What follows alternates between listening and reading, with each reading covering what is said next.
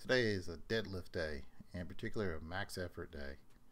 Start out with rack pulls at the knee level, which works the lower back. There is very little leg drive at this position. As you can see, it's right a little bit above the knee, or should I say right at the knee. So it's 135, then moving on to 225. These will be my warm-up sets.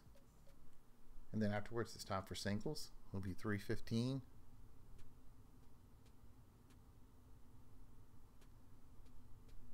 Then 405.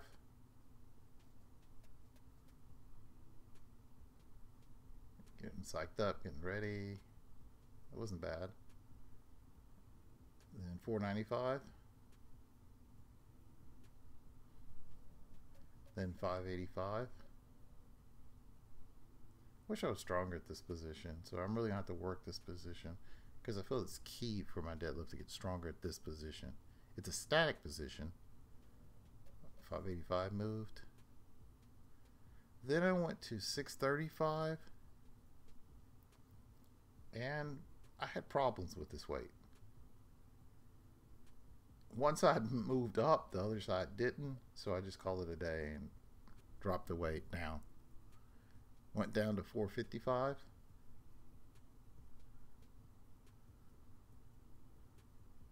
Just did a single.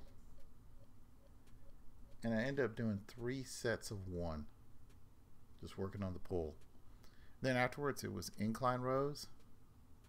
I did 6 sets of 8 using the same weight.